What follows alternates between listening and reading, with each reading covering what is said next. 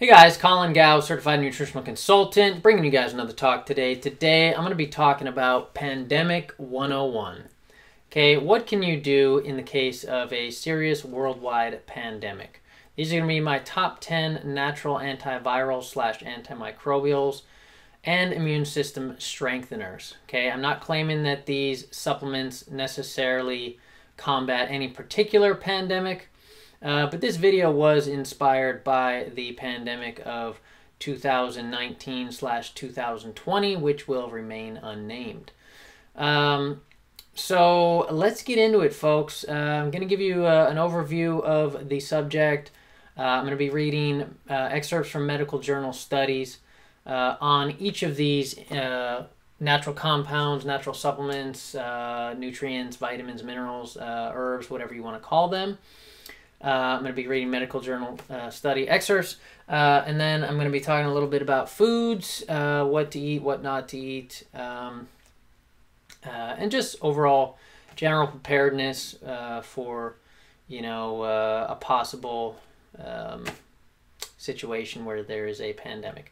Okay, so let's get into it. Okay, so first and foremost, distrust the mainstream media. That's your first step, folks. Okay, so a lot of us know that the mainstream media is owned by 6 major corporations, all the mainstream media outlets. So generally they have conflicts of interest that cause them to push stories they want to push out of proportion in comparison to other important stories. So that's number one, distrust the mainstream media. Number 2 is do your own research, of course, after that. To figure out what the truth is. You don't want to blindly accept anything, whether it be what your parents say, what your religion says, what your TV says. You want to do your own research, okay? That's common sense. Number 3, take it in perspective / proportion / context. Okay, so as I said, mainstream media often prefers to blow certain things out of proportion, particularly pandemics out of proportion. Now, I'm not saying that pandemics are not real. I do believe that many of these viruses, bacteria, are definitely real things. However, and I also don't doubt the fact that people often are dying from pathogenic pandemics. But you got to take it in proportion. You got to take it in context and in perspective, okay? So, for instance, just based on what people put in their mouths, the statistics on basically cancer-related deaths attributable to diet, for instance. So, this is basically people killing themselves by what they put in their mouths, causing cancer. There's 3,500,000 deaths worldwide per year alone, just from that, just from what people are putting in their own mouths, causing cancer. Okay, that's because 30 to 35% of cancers are linked to diet. Okay, also, anything I say here, check the references below. It's all going to be linked in the references below. All the references, are all in the description below. All the references to these medical journal studies will be there. That study, for instance, was Cancer is a Preventable Disease that Requires Major Lifestyle Changes. That was published in the journal Pharmaceutical Research in 2008. Okay, so they mentioned that as many as 30 to 35% are linked to diet. They're talking about cancer-related deaths. About 15 to 20% are due to infections, and the remaining percentage are due to other factors like radiation, stress, physical activity, environmental pollutants. They also mentioned that 25 to 30% are due to tobacco. So if you do the math, 10 million people worldwide are expected to be diagnosed with cancer. 10 million times 0.35, 35% linked to diet, 3,500,000 deaths. Okay, so just putting things in perspective here, that is a lot more deaths, and that's just from one particular disease. There's 12 million people die of heart disease every year, according to Dr. Eric Berg. So, again, put it in perspective.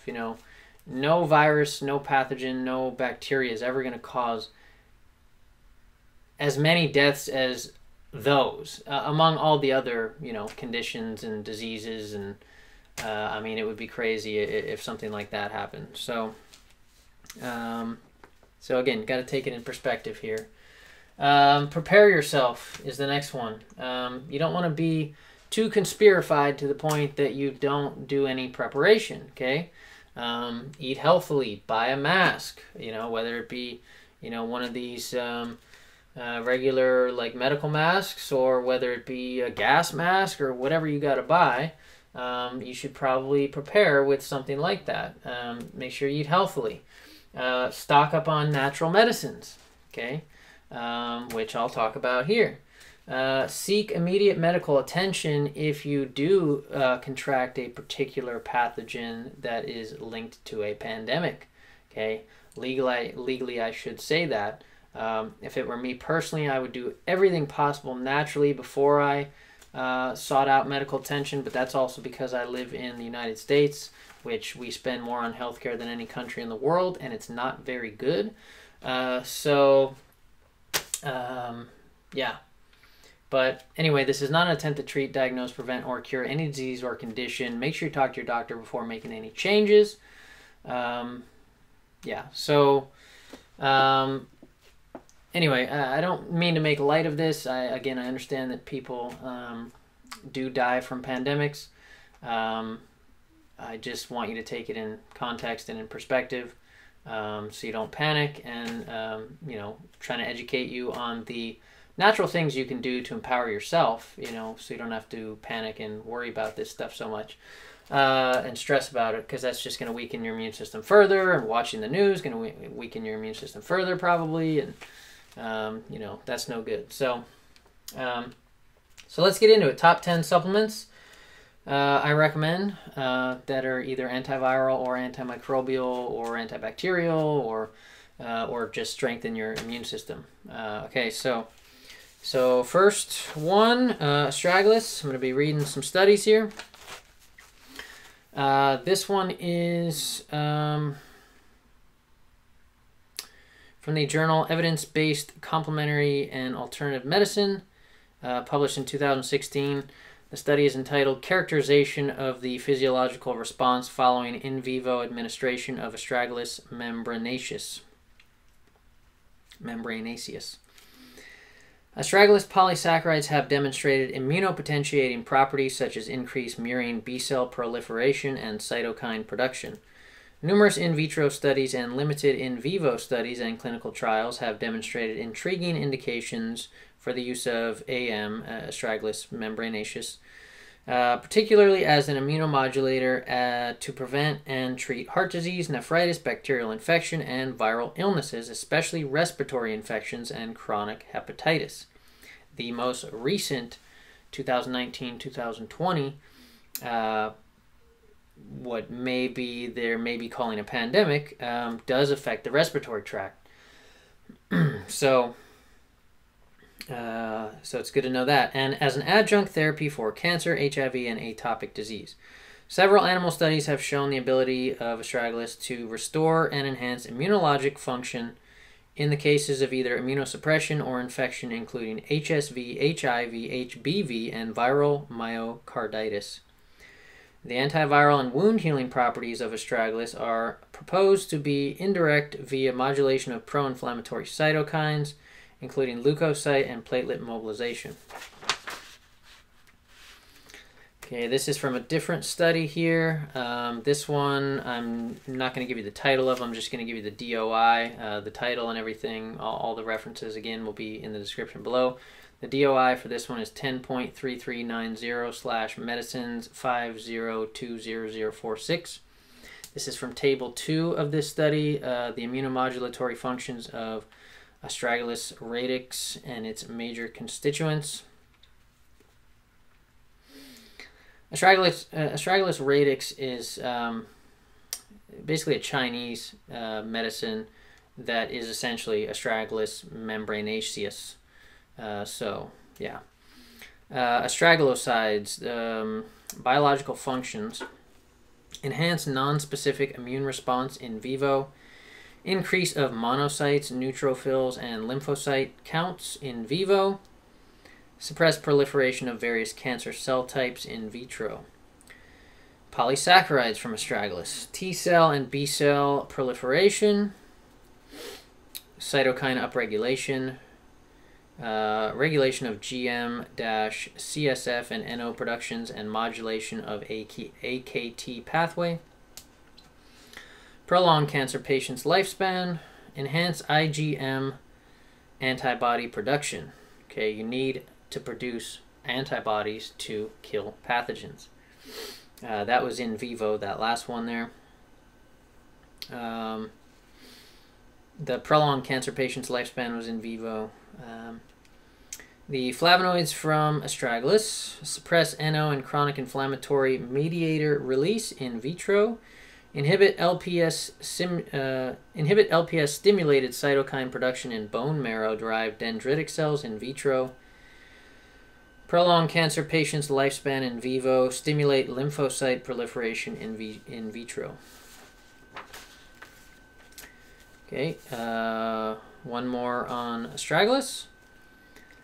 This is a study entitled "The Known Immunologically Active Components of Astragalus Account for Only a Small Proportion of the Immunological Adjuvant Activity when Combined with Conjugate Vaccines." Okay, again, they generally blow out of proportion these pandemics, and then, of course, you got to see the pattern. Every year, every couple of years, there always seems to be some type of pandemic. You know, you should start to notice this pattern, and then shortly after, there's talk of a vaccine. So, you know, you should always question, you know, is maybe a pharmaceutical company having some role here as far as, you know, perpetrating something in order to basically make more vaccine profits, in order to mandate vaccines and things like this. I don't want to say too much because, you know, that's all I'm going to say. But anyway, so what they're basically saying here, the 95% ethanol extract, this study's from 2011. The 95% ethanol extract of Astragalus has been demonstrated to have potent activity as an immunological adjuvant when administered with vaccines of various types. So if you're going to get a vaccine for a pandemic, which I personally would never do, then you should probably, maybe, possibly take some Astragalus with it. You know, talk to your doctor before making any changes, but it might be a good idea to take Astragalus based on this study as an adjuvant with a vaccine. Might make it more effective. Moving on to silver, number 2 here in my top 10 supplements. This one, again, I'm just going to give you the DOI. It's 10.3390/molecules 161088894. This is from table 1 of the study, antiviral metal nanoparticles. Okay. A lot of this information is going to be on viruses, but I will read, as I finish some of these, I'm going to go back over some of these again and just briefly talk about, you know, a couple other benefits of all these things. Beyond what I'm telling you throughout all these medical journal studies. I'm going to get the medical journal studies out of the way first, and then just give you a really, really brief couple of the tidbits about each of these, and then I'm going to move on. But a lot of pandemics are caused by viruses, so that's why I'm focusing on viruses here. So, anyway, antiviral metal nanoparticles. The virus is HIV-1, PVP-coated silver nanoparticles 1 to 10 nanometers. Mechanism of action, interaction with GP120. Okay, these are, again, antiviral metal nanoparticles. Herpes simplex virus type 1, MES-coated silver and gold nanoparticles 4 nanometers. Competition, the mechanism of action against the virus, is competition for the binding of the virus to the cell. Respiratory syncytial virus, PVP-coated silver nanoparticles, 69 nanometers, plus or minus 3 nanometers. Mechanism of action, interference with viral attachment. Monkeypox virus, silver nanoparticles, and polysaccharide-coated silver nanoparticles, 10 to 80 nanometers. Mechanism of action, block of virus host cell binding and penetration. Let's see. Influenza virus, sialic acid, functionalized, that's gold, never mind. Takaribe virus, also known as TCRV, silver nanoparticles and polysaccharide-coated silver nanoparticles, 10 nanometers. Mechanism of action, inactivation of virus particles prior to entry. Hepatitis B virus, silver nanoparticles, 10 to 50 nanometers. Mechanism of action, interaction with double-stranded DNA and or binding with viral particles. Okay, these are all referenced.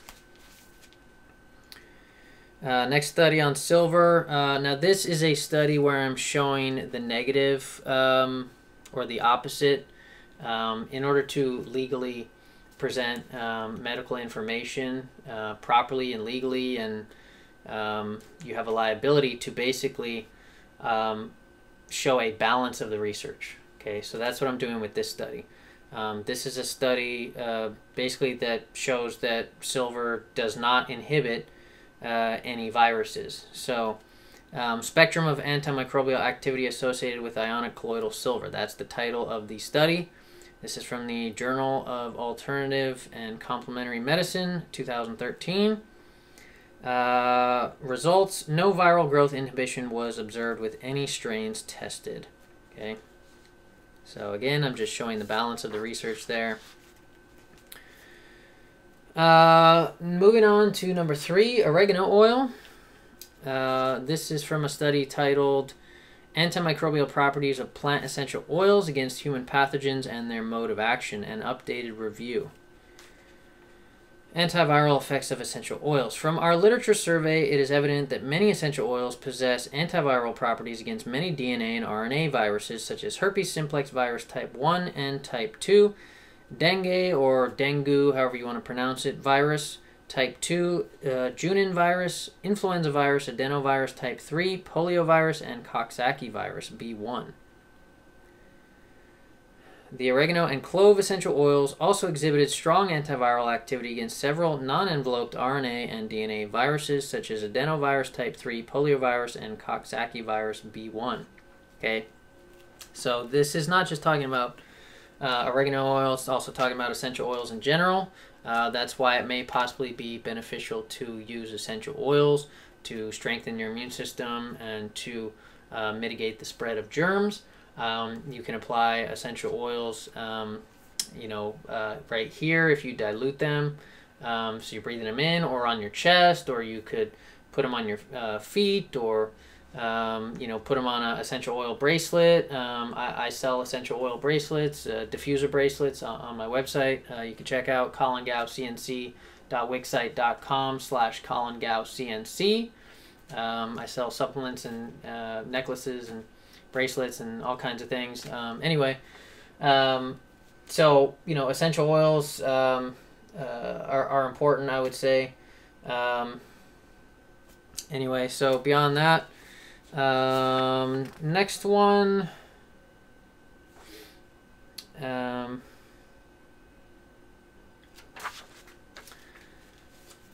Moving on to olive leaf extract.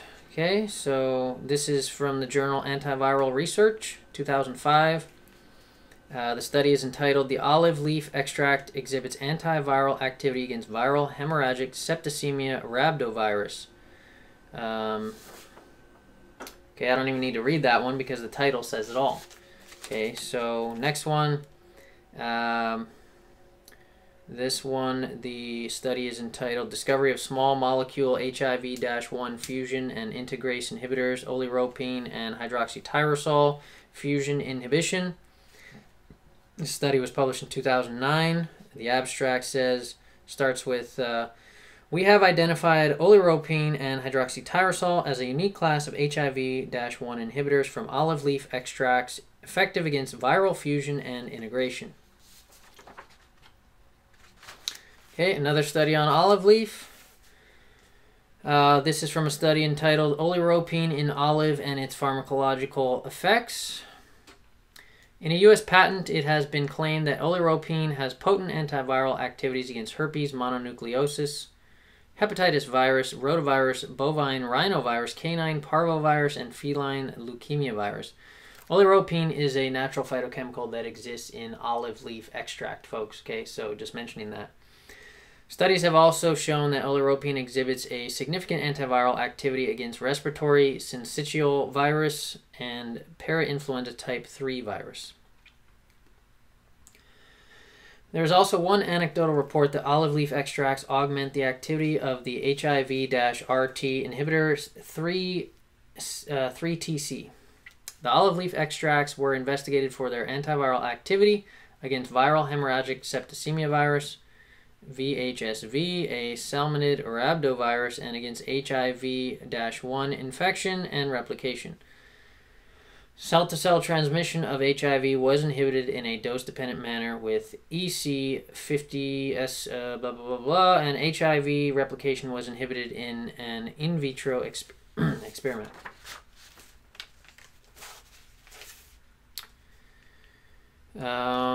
Moving on to number 5, vitamins A, C, E, D, zinc, and selenium. Okay.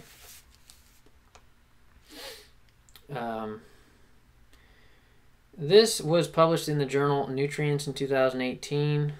The DOI is 10.3390/NU10101531. This is from Table 1 of this study. Overview of key roles played by select micronutrients in the immune system. Effective antioxidant, so micronutrient / role, vitamin C. Okay, effective antioxidant that protects against ROS. ROS is reactive oxygen species, also known as free radicals, that cause oxidation and DNA damage and damage to your cells and aging and all kinds of things. So effective antioxidant that protects against ROS and RNS produced when pathogens are killed by immune cells. Again, still on vitamin C. Regenerates other important antioxidants, stimulates production, function, and movement of leukocytes, example, neutrophils, lymphocytes, phagocytes. Has roles in antimicrobial and natural killer cell activities and chemotaxis. Involved in apoptosis and clearance of spent neutrophils from sites of infection by macrophages. That's all basically the innate immunity effects of vitamin C. As far as the adaptive immunity effects of vitamin C, can increase serum levels of antibodies, has roles in lymphocyte differentiation and proliferation. All right, so now let's talk about vitamin D. This is all same study. Vitamin D receptor expressed in innate immune cells, example monocytes, macrophages, dendritic cells. Increases the differentiation of monocytes to macrophages. Stimulates immune cell proliferation and cytokine production, and helps protect against infection caused by pathogens. 1,25-dihydroxyvitamin D3, the active form of vitamin D, regulates the antimicrobial proteins cathelicidin and defensin, which can directly kill pathogens, especially bacteria. Those were all the innate immunity benefits of vitamin D. The adaptive immunity benefits are mainly inhibitory effect in adaptive immunity. For example, 1,25-dihydroxyvitamin D3 suppresses antibody production by B cells and inhibits T cell proliferation. I just realized I forgot to put my microphone a little bit closer to me for this video because I did a video prior to this and I had to move it around. Oh well, the audio should still be decent, but probably not as good as all my other videos, but it's all good. Still have a decent mic.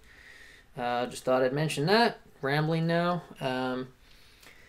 Vitamin A helps maintain structural and functional integrity of mucosal cells in innate barriers, example skin, respiratory tract, etc. Important for normal functioning of innate immune cells, example natural killer cells, macrophages, neutrophils. Those were all the innate immunity benefits. As far as the adaptive immunity, necessary for proper functioning of T and B lymphocytes and thus for generation of antibody responses to antigen. Involved in development and differentiation of Th1 and Th2 cells and supports Th2 anti-inflammatory response. You need a good balance between Th1 and Th2. Some people theorize that the hygiene, I think the hygiene hypothesis theorizes that we have a Th1, Th2 imbalance. That's basically because our food is too sanitized. That's just a possibility. If you have an imbalance between Th1 and Th2, you may have allergies or you may have chronic infections. So you want a good balance there. So anyway, vitamin E enhances interleukin-2 production and natural killer cell cytotoxic activity. Important fat-soluble antioxidant. Those are the innate immunity benefits. The adaptive immunity benefits. Enhances T-cell mediated functions and lymphocyte proliferation. Optimizes and enhances Th1 and suppresses Th2 response. I would say it's probably more common that people have an overactivity of Th2 and an underactivity of Th1. So the fact that vitamin E optimizes and enhances Th1, that's generally probably a good thing. Again, this is all still the same study. Moving on to zinc. Helps modulate cytokine release and induces proliferation of CD8 T cells. Helps maintain skin and mucosal membrane integrity. Those are the innate immunity benefits. The adaptive immunity benefits are central role in cellular growth and differentiation of immune cells that have a rapid differentiation and turnover. Essential for intracellular binding of tyrosine kinase to T cell receptors required for T lymphocyte development and activation, and supports Th1 response. Last but not least here, selenium. Selenoproteins are important for the antioxidant host defense system affecting leukocyte and natural killer cell function. That's the innate immunity benefit. The adaptive immunity benefit is involved in T lymphocyte proliferation, has roles in the humoral system. Example, immunoglobulin production.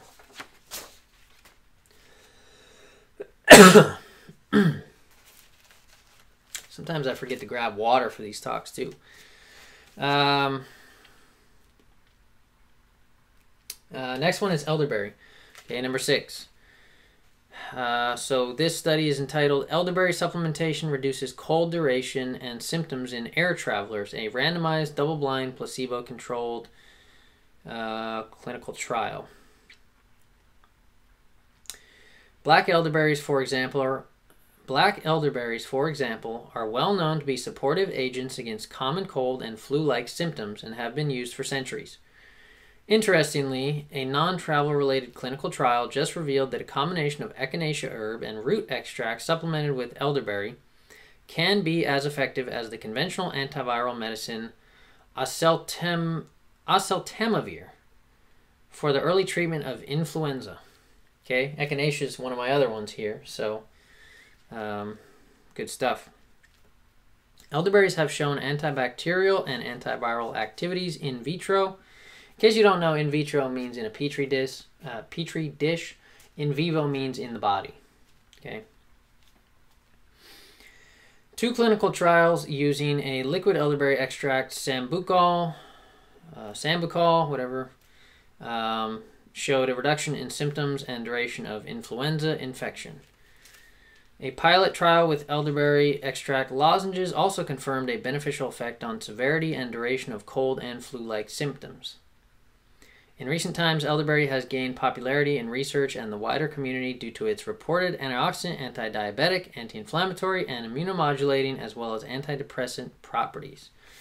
I was unaware of elderberry's antidepressant properties and anti-diabetic properties, so that is interesting. Next one here, I think we're moving on to, andrographis, okay? This study is entitled Experimental and Clinical Pharmacology of Andrographis paniculata, and its major bioactive phytoconstituent andrographolide. Immunomodulatory effect. Increase antibody production, decrease delayed type hypersensitivity response, increase proliferation of human peripheral blood lymphocytes, and key cytokines and the expression. I don't know what that means. It's bad grammar, but it says key cytokines and the expression. That's some other separate benefit. I guess they're talking about the expression of cytokines. I suppose they just left off the rest of it. Antiviral effects. Decrease herpes simplex virus, human immunodeficiency virus, flaviviruses and pestiviruses, and dengue virus or dengue virus. I'm not sure how to pronounce that one. But that is a virus that I'm familiar with. I've done a video before that mentioned dengue virus. Check the link in the description below if you want for that. Actually, I'm not going to put that below because I don't want to associate myself with certain things. I'm not going to say anymore. There's been some censorship of things. We'll just leave it at that.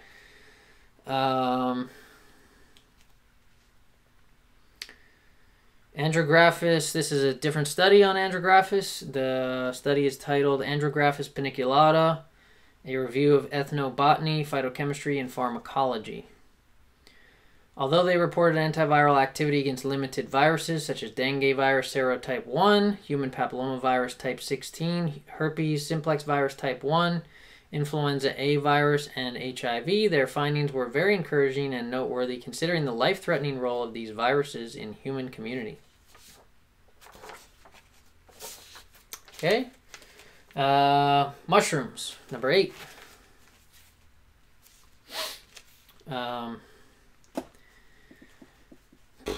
This study is called The Pharmacological Potential of Mushrooms. Small molecular compounds with antiviral activities. Several triterpenes from Ganoderma lucidum, that's reishi, are active as antiviral agents against human immunodeficiency virus type 1. Ganodermadiol, lucidiol, and aplanoxytic acid, isolated from G. pfeifferi, but also known from other Ganoderma species, possess in vitro antiviral activity against influenza virus type A. Further, Ganodermadiol is active against herpes simplex virus type 1. In vitro antiviral activity against influenza viruses type A and B was demonstrated for mycelial extracts of Cunoromyces mutabilis. That mushroom I have never heard of. I don't know what that mushroom is. I don't know what the common name of that mushroom is. But anyway, demonstrated for extracts of that. Extracts and 2 isolated phenolic compounds from Inonotus hispidus, that's chaga, and ergosterol peroxide present in several mushrooms. The antiviral activity of Collibia maculata is caused by purine derivatives.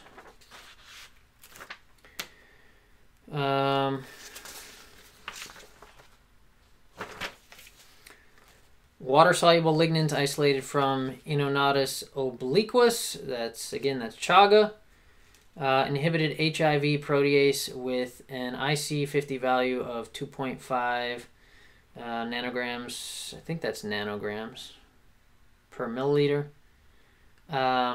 Anti-HIV activities were reported, blah, blah, blah.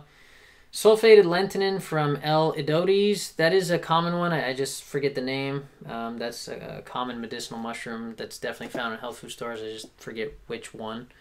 Completely prevented HIV-induced cytopathic effect. The protein-bound polysaccharides PSK and PSP from Trametes versicolor, that is turkey tail mushroom, were also found to have an antiviral effect on HIV and cytomegalovirus in vitro. Okay, again, remember, I'm going to be going through other benefits of these really quickly besides their antiviral properties as soon as I'm done with this, and then I'm going to move on to the other stuff. Antimicrobial properties of Phaematopsis officinalis in the light of its bioactive metabolites, a review. Okay, this is a different study. That was the title of that study. Just there. That's the title of this other study now I'm talking about. Direct antiviral activity in HFF cells is reported by F. officinalis versus cowpox and vaccinia virus. In case you don't know, Phaematopsis officinalis is also known by the common name agarikon. Agarikon is not the it's not really the common name. That's the name of a product. But I would say in the health food store or nutrition industry, that mushroom is known as agarikon. 1 to 2% extract from F. officinalis is able to inhibit virus-induced cellular damage by 50%. A concentration of 1 to 10 to the 6th power. Diluted crude extract was reported as still effective against pathologically relevant virus of influenza A, influenza B, and herpes. Okay, that's an extremely diluted dose of agarikon. Selectivity index indicated extremely high activity of that. Antiviral activity against bird influenza H5N1 and human influenza H3N2 is also reported by Tepliakova et al. By applying F. officinalis aqueous extract. Okay. Next study is going to be on echinacea, number 9.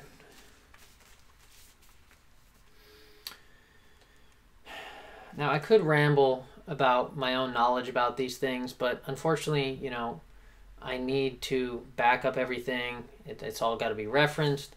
So, you know, I'm live to the entire world, so this has to be as legal as possible. So I can't just say all the other things that I know about these things, because then I'm probably going to have to reference it below, and I don't want to do all that freaking work. I already do all that work all the time anyway, so... Anyway. This is from the journal Pharmaceuticals Basel. Okay, the study is 2011. The study is titled Echinacea, a source of potent antivirals for respiratory virus infections. Extracts of Echinacea species have been used traditionally in North America for the control of symptoms of colds, influenza, and other diseases, and some of them have become very popular as herbal medicines. Recent studies have revealed that preparations derived from certain species and plant parts, but not all of them, possess potent antiviral activities at non-cytotoxic concentrations, particularly against membrane-containing viruses. Thus, all strains of human and avian influenza viruses tested, as well as herpes simplex virus, respiratory syncytial virus, and rhinoviruses, were very sensitive to a standardized Echinacea purpurea preparation. Berberine / golden seal. Okay, berberine is a very bitter alkaloid that's yellow in color that is found in Oregon grapefruit, golden seal, barberry, bearberry, I believe. Pretty sure it's in both of those. And then probably 1 or 2 other herbs. I forget what else, but those are some of the main ones. So anyway. This is from the journal, it's either China or Chinese, I believe it's Chinese Journal of Integrative Medicine, 2011. This study is entitled In Vivo and In Vitro Antiviral Effects of Berberine on Influenza Virus. Berberine showed inhibitory effects on cytopathogenic effects. The grammar there is off, probably because this is done by Chinese researchers, but just ignore it. I'm going to read it again. Berberine showed inhibitory effects on cytopathogenic effects and neuraminidase activity of virus, with the therapeutic index 9.69. In vivo, berberine decreased mice mortality from 90% to 55%, reduced virus titers in the lungs on day 2 post-infection. Conclusions. Berberine exhibited antiviral effects on the influenza virus, both in vitro and in vivo.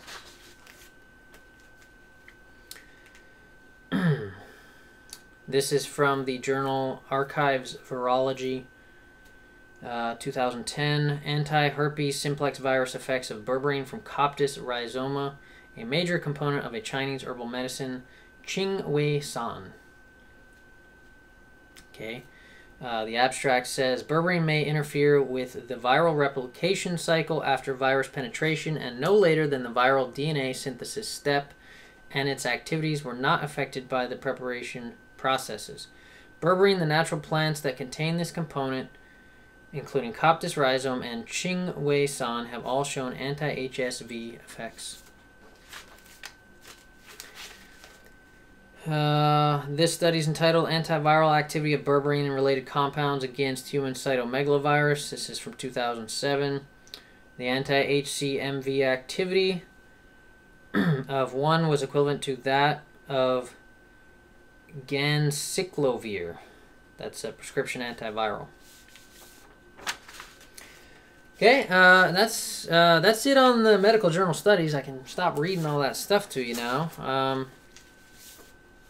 But I will go over real quick now a couple of the other benefits.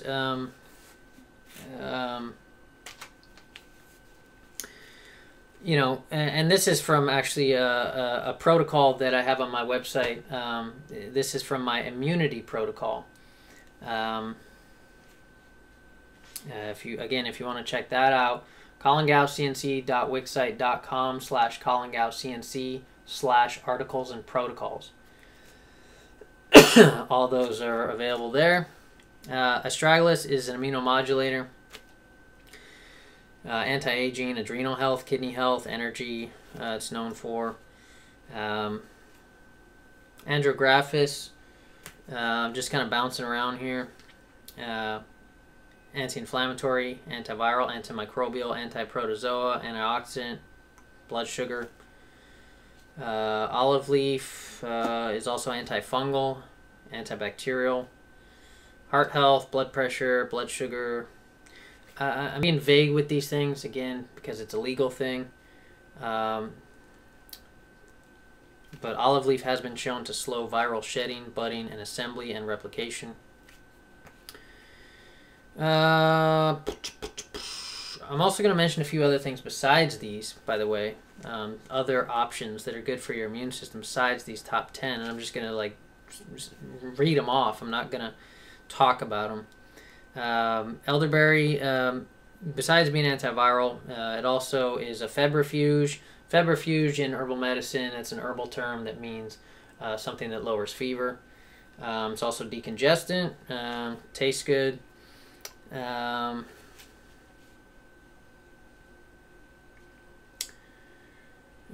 Golden seal is not only antiviral, it's also antibacterial, antifungal, antiprotozoa. Antiprotozoa means antiparasitic. Blood sugar, heart health, anti-inflammatory, etc.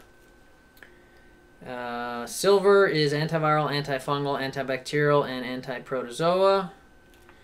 Good for ear, nose, throat, and eye infections. Oregano oil is antifungal, antibacterial, antiviral, antiprotozoa. All right, so those are some things there. And just some other great options. And before I talk about foods, other great options besides these, just for, you know, immune modulation or immune strengthening or antimicrobial properties, or other effects on the immune system, are pre, pro, and postbiotics. Again, I'm reading off a different article I wrote that is also on my website. Pre, pro, and postbiotics: Shilajit, colostrum or IgG, cat's claw, licorice, marshmallow. Licorice and marshmallow are licorice is antiviral. Licorice and marshmallow would also be known as vulneraries in herbal medicine, which is basically a term that means a wound healer. But they're great for the lungs and respiratory tract because they are high in mucilage. So they're great especially for dry coughs, dry throats, things like that. A lot of these pandemic pathogens cause respiratory infections. So I'm going to mention a number of other respiratory herbs in a second here. Anyway, other great options: mucolase, that's an enzyme that helps break down mucus. Oscillococcinum, that is a homeopathic remedy that is marketed, I believe, for the flu. Anyway. Garlic, grapefruit seed extract, lomatium or lomatium, NAC, which is N-acetylcysteine. N-acetylcysteine can possibly be beneficial for blood sugar, possibly for PCOS, possibly for cleansing the respiratory tract, cleansing the liver, but acetaminophen toxicity. It's been used for so many things. Asthma, they used to add it to inhalers for asthma. It thins out mucus, boosts the immune system, boosts glutathione, it's antioxidant, has many benefits. Lomatium, NAC, pleurisy, horehound, mullein, elecampane, yerba santa, thyme, eucalyptus, wild cherry bark, black seed oil, all those I just said, those are pretty much all respiratory herbs, whether it be sinuses or lungs. Those are all beneficial. A few others, lysine and burdock. Lysine helps to kind of occupy receptor sites where viruses like to spread through. So lysine can possibly be beneficial. And burdock's a good lymphatic cleanser.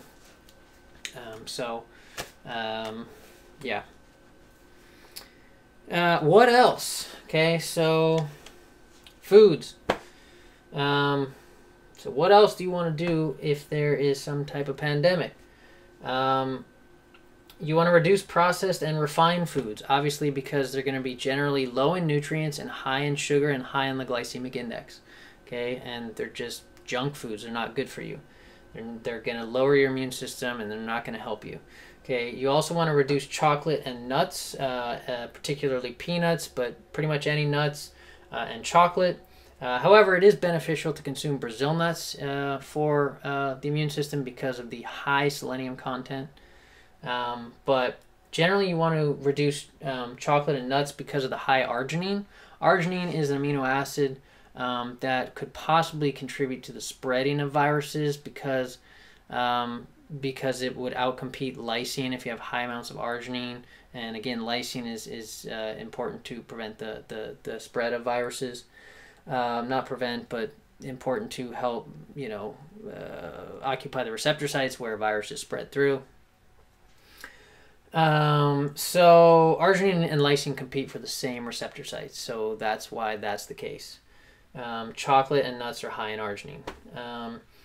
You want to reduce iron intake, okay, because one of the first things that happens when you get a cold or some type of infection is your body starts to take all the iron and sequester it into storage to prevent the pathogen from utilizing the iron, because iron is a key growth nutrient for life in general, whether it be bacteria or other pathogens or just life in general. That's why they have thought about adding iron to the oceans in areas of the ocean where there's very little life. Because it's a rate limiting factor for growth and life. So it's a very important nutrient. So reducing that will help reduce the ability of the pathogen to use iron to grow. You also want to reduce dairy, meat, and animal foods, and any animal flesh because of the fact that these are very inflammatory foods and very mucus-forming foods in general. Obviously, if you have a respiratory infection, you may have an excessive production of mucus, and you don't want even more mucus to clog up all your lymphatic system and your whole body. So you want to reduce those. Also, consider, that's pretty much it on, well, actually I'm going to tell you what foods to eat. And then other than that, try nasal sprays, essential oils, ear oils, and hand washing. Those are all important precautions you can take that may possibly reduce the spread of germs. And then as far as foods that you should be eating, you should eat mushrooms, garlic, onions, ginger, peppers, fermented foods, manuka honey, citrus fruits, seaweed, coconut, Brazil nuts, and nutritional yeast. Again, I'm reading from my own article here on this one. The reason you want to eat peppers is because they're the highest source of vitamin C in nature. Obviously, the reason you want to eat fermented foods is because of the beneficial bacteria, the probiotics, the prebiotics, the postbiotics in there. 70% of your immune system is in the gut. So obviously that's pretty important. I mentioned coconut to eat because of the fact that it does have antiviral and antifungal properties. And then, other than that, should you come down with any serious virus, I generally will recommend taking a lot more than what the bottle recommends just to be safe. If you come down with some serious thing. However, so you might need to triple, quadruple, quintuple, or sextuple the recommended doses. However, make sure you talk to your doctor before making any changes or doing that, and or set up a consultation with me, and I can guide you on that, because you don't want to just haphazardly just take high doses. I don't know your situation or your age or whatnot, so you want to consider that. Other than that, again, seek immediate medical attention if necessary. Okay, you shouldn't be relying on this video solely for your immune purposes. Again, me personally, I would do everything possible naturally I could before I mess around with any conventional allopathic medical route. But that's also, again, because, I live in the United States, which, again, we spend more on healthcare than any country in the world, and it's not very good.